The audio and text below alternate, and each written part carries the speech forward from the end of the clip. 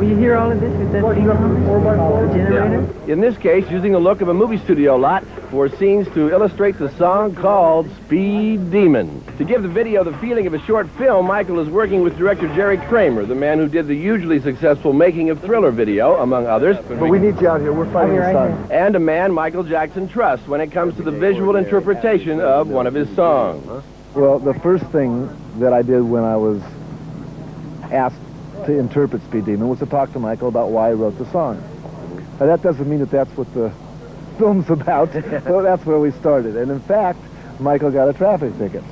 And he came into the studio.